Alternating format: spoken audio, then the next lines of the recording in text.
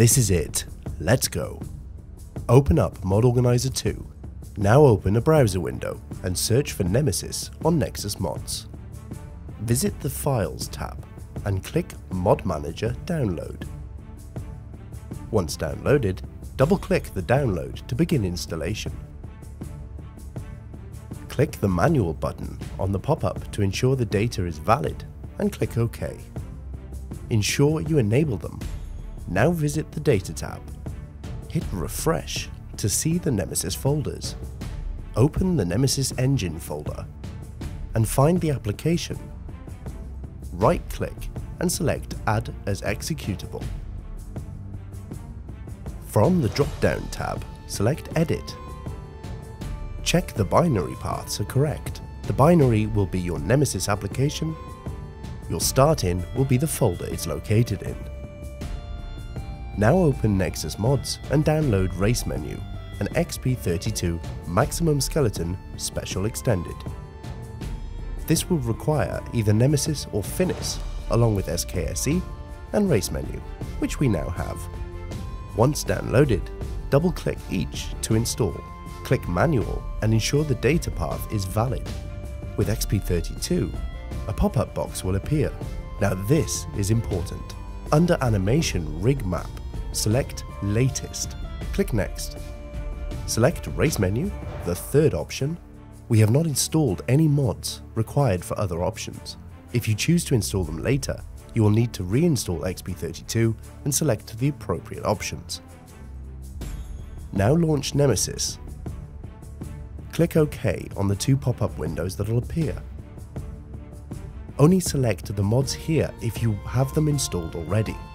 They do not install them for you. As we don't have any, leave them blank and click Update Engine. Now click Launch Nemesis. You can close this window. Under Plugins, scroll to the bottom of the list and enable the Finis ESP. This has a strike through it, as it's a dummy plugin that Nemesis needs to run. You will notice the Overwrite folder is flagged. Open the Overwrite folder. These are the files generated by Nemesis after we launched it a moment ago. Right-click on the Overwrite folder, select Create Mod, give this the name Nemesis Output, and click OK. This parcels those files together into its own mod, which will keep your Overwrite folder clean. Enable this new mod. Now to order them. Thanks to our categories we created in the previous episode, this will be much easier. Nemesis is to be placed under Animation Framework. Under that, we'll go XP32. RaceMenu is to go under Overhaul and UI. And our new mod for Nemesis output files will go here.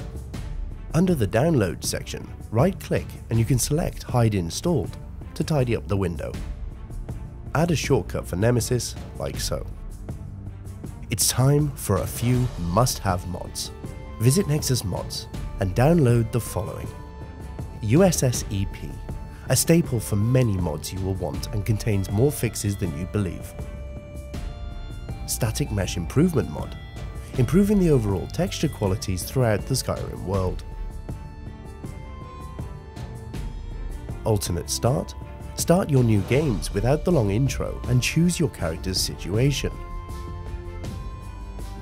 Cutting Room Floor, restoring all the content created for Skyrim but removed before the game's launch. Weapons, armor, clothing, clutter fixes, targeting a number of pesky bugs and issues with items in-game. Book covers for Skyrim. Immersion is everything. Small elements make a big difference. JK's Skyrim, a complete overhaul of all the towns and cities, bringing them to life with detail.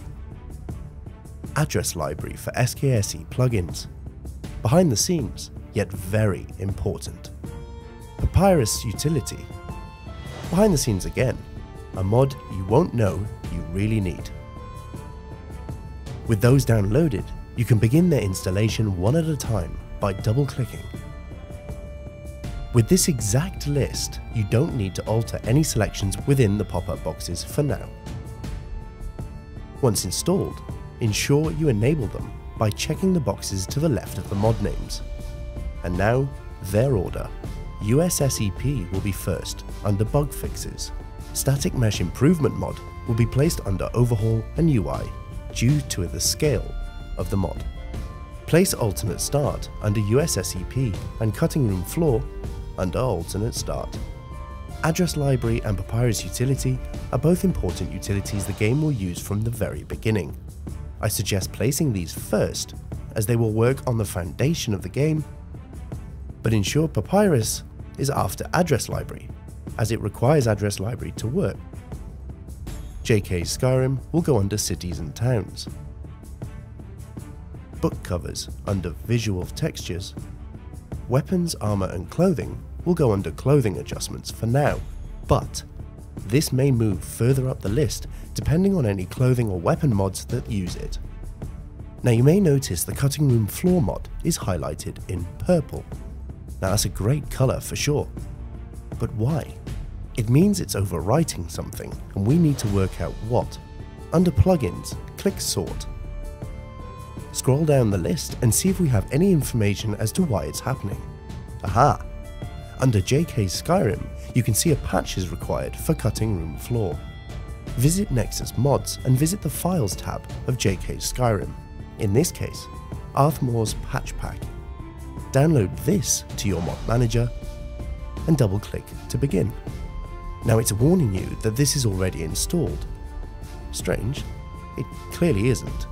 This is actually because of a default naming system, as this patch pack will default to the name JK Skyrim and not JK Skyrim Patch Pack, and we already have a JK Skyrim, the actual mod. A simple error that you should not ignore, or you may end up removing key files from JK Skyrim. All you need to do is click Rename, and it becomes clear. Change the name to include Cutting Room Floor Patch, and click OK. Check the box to enable a pop-up window will appear. Now you need to select individual patches, as at this moment we only have the one mod conflicting. Click Next. Cutting Room Floor should be checked, as it has been detected. Leave the others blank. Move this patch beneath the last of the two it patches. In this case, JK Skyrim, as CRF is higher up. Placing the patch between the two mods or even above the two mods will stop it from doing anything, as the mods haven't been loaded in yet. Make sure the plugin in the plugin section is enabled too. Still purple? In this case, a simple restart of MO2 is required to update the changes, and it's no longer highlighted, and your setup is now ready for your own personal touches. Now that's a perfect time for a brew.